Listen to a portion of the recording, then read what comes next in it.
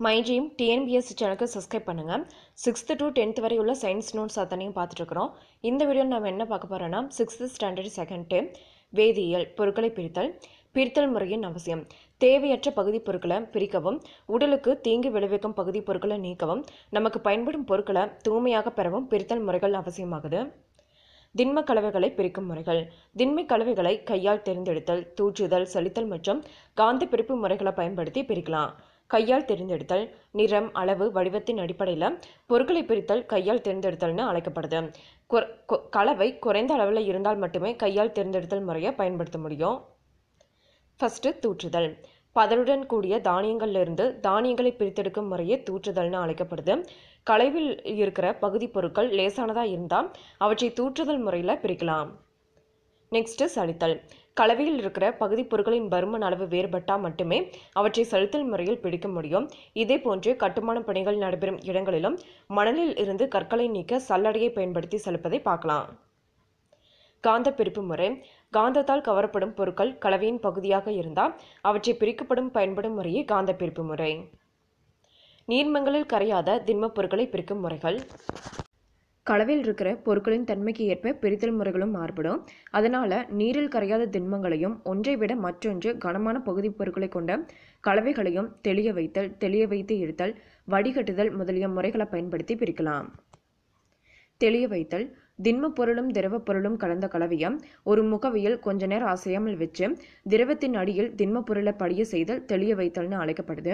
மேலே இருக்கிற திரவம் தெளிந்த திரவம் எனப்படும். எடுத்துக்காட்டு மணலும் நீரும் சேர்ந்த கலவை. தெளிய வைத்து ஈர்த்தல். தெளிய வைத்த கலவை ஒன்றிலிருந்து தெளிவான திரவ பொருளை மட்டும் மற்றொன்று கலனுக்கு கண்ணாடி குச்சியின் உதவியுடன் மாற்றுதல் தெளிய வைத்து ஈர்த்தல்னு அழைக்கப்படுது. வடிகட்டுதல்.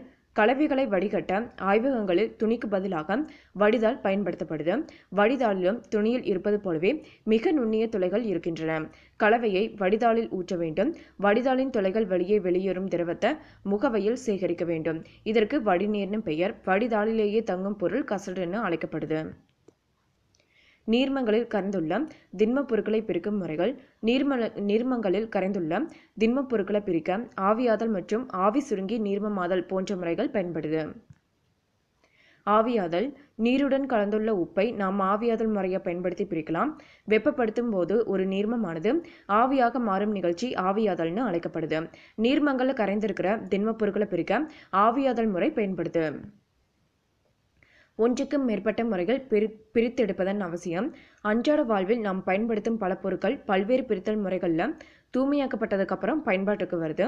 எடுத்துக்காட்டா கரும்பிலிருந்து சர்க்கரையை தயாரிக்கும் பொழுது வடிகட்டுதல், ஆவியாதல், படிமமாக்கல் போன்ற பலமுறை பிரித்தல் முறைகள் பயன்படுத்தப்படுது. இரும்பு, தங்கம், அலுமினியம், தாமிரம் போன்ற உலோகங்களை அவற்றின் தாதுக்களிலிருந்து பிரிக்கவும் அவற்றை தூய்மையாக பெறவும் ஒன்றுக்கும் மேற்பட்ட பிரித்தல் முறைகள் பயன்படுது.